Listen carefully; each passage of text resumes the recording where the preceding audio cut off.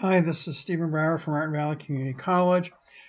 This is for CSIT 256, Computer Architecture and Assembly Language, and it's an overview of Stallings Chapter 9.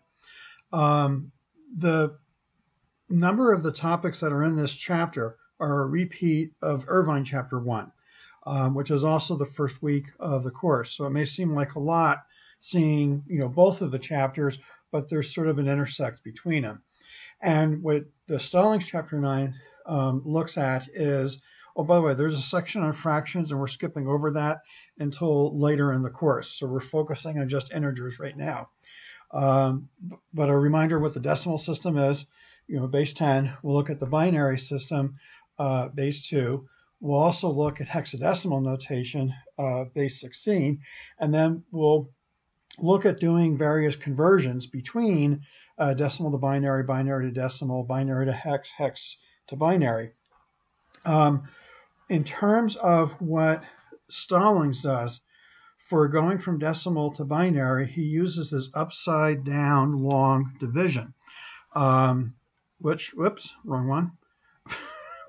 is this method here, which we'll see later in terms of that depth of Chapter 9. And one of the additional addendums I have is the largest power of 2 method.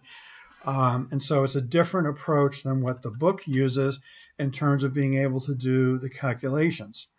When we're verifying our work in terms of being on the computer itself, if we take, this is the calculator that's in Windows, and if I change it to programmer mode, when I change it to programmer mode, I actually can see, so if I put in, 137, then I can see there's the underlying binary, there's the underlying hex for the same number. So it's a way of sort of double checking our work. The reason or the practicality to all this, initially we're going to be seeing register dumps for assembly language, and those register dumps are going to be in hexadecimal. And we need to then be able to take that hex and translate it into decimal. And in some cases, we actually need to consider the underlying binary in terms of validating the results. Again, this is an overlap of Irvine Chapter 1, focusing on number systems.